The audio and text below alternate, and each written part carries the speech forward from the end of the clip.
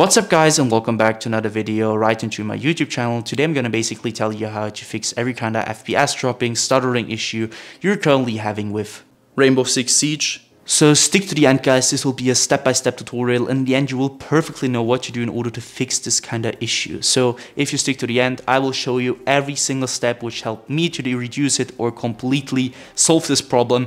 I will show you a lot of things you can do about it.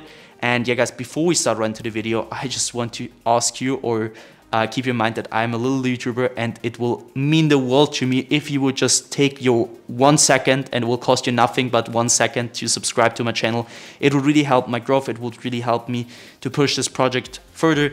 So yeah guys, feel free to subscribe to my YouTube channel. It really helped me out. And without further ado, without further talking, let's get right started. So guys, the first thing I want you to do is gonna be really simple. I want you to basically go to the bottom left corner of your screen, where you're gonna right click, you're gonna click your Windows settings, or you're gonna click your Windows key on your keyboard, and you're gonna click onto settings. So once your settings pop up, I want you to basically go to gaming, and this will help you a lot with your FPS dropping issues.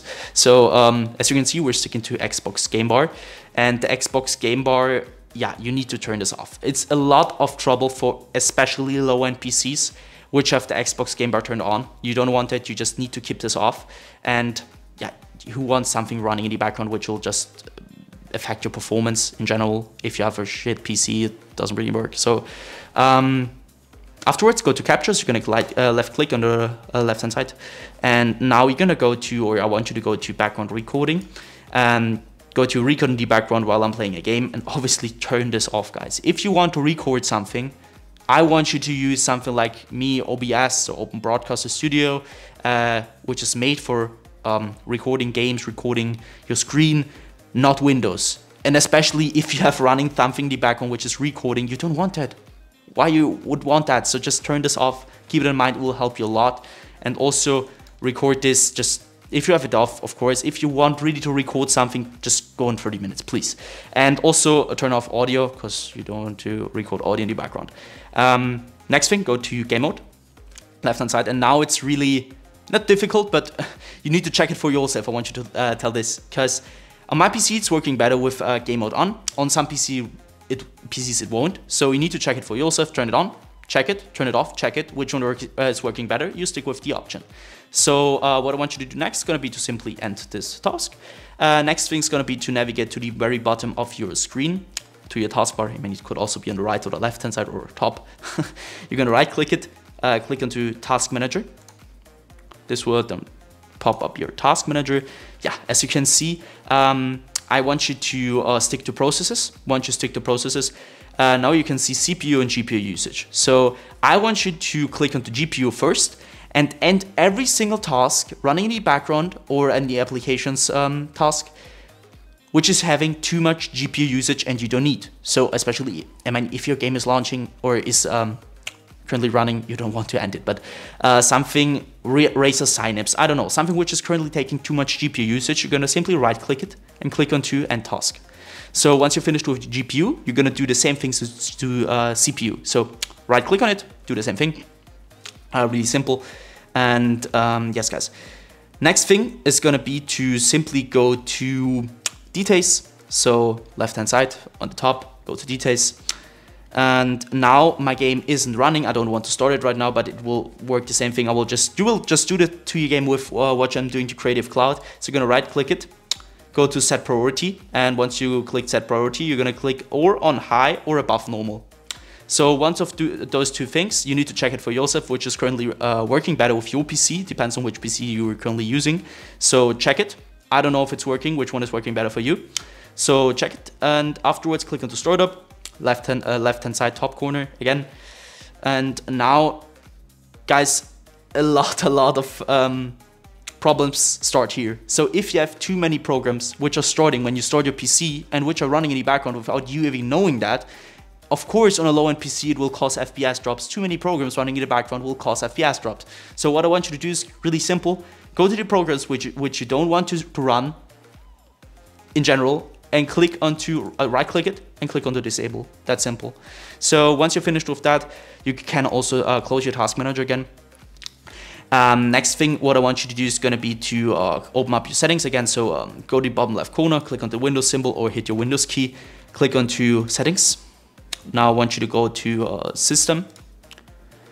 Once you're at system, I want you to basically identify which your main monitor is. If you have two, like I have this one and this one. So for me, it's this one which I'm playing games on. So the first one. Once you identified it, go down to scale and layout. I want you to change the size of text tabs and other items to 100% as recommended.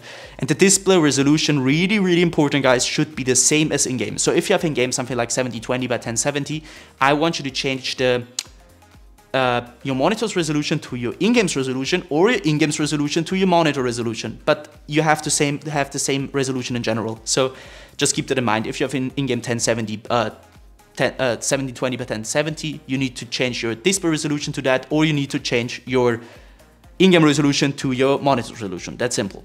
Next thing, I want you to go to power and sleep.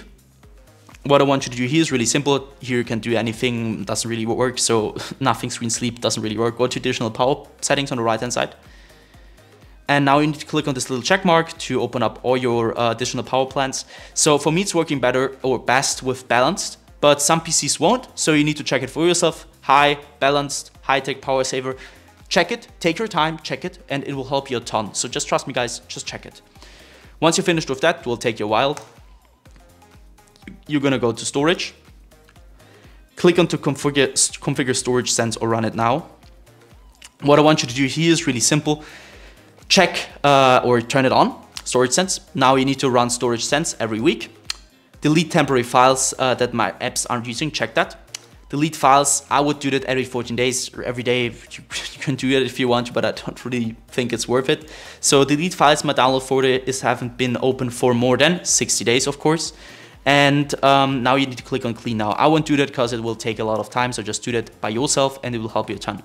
Go back once, twice, my bad, and click onto update in security. And now guys, I think you know that it will sound a little bit basic, but trust me, updating every single driver you're currently having on your PC, especially Windows or whatever you're using, it will help you a ton with every issue you're currently having. Just trust me and update every single driver you could currently update, starting with Windows. So as you can see, I need to restart my PC because there's an update. I will do that. And once you're finished with that, I simply want you to also do the same thing for your drivers. So your graphics card driver, really simple.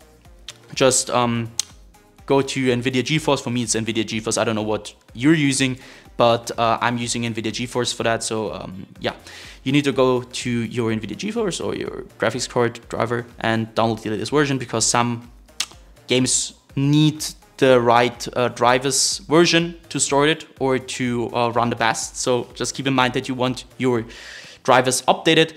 And the next thing I want you to do is going to be to right click on your desktop. For me, it's NVIDIA control panel. I'm going to open this up. Wait a little bit. So now again, you need to check which resolution is working the best on your PC in your game. But for me, it's the native one. Next thing, go to 3D settings on the left hand side. You're going to click on that, adjust image settings with preview. And now, as you can see, there is use my preference emphasizing. I'm using quality, my PC is working with that. If you want to increase your performance, increase your FPS, reduce your FPS drops, you need to obviously take this and drag it back to performance. So yeah, you need to just do that. Once you're finished with that, you can basically close this one also. And yeah guys, that should be it for the video. I hope that I could really help you out with this one. And yeah guys, if you have any kind of questions, just feel free to ask it in the comments.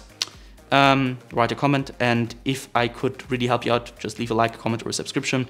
I wish you a wonderful day. See you at the next one, and bye.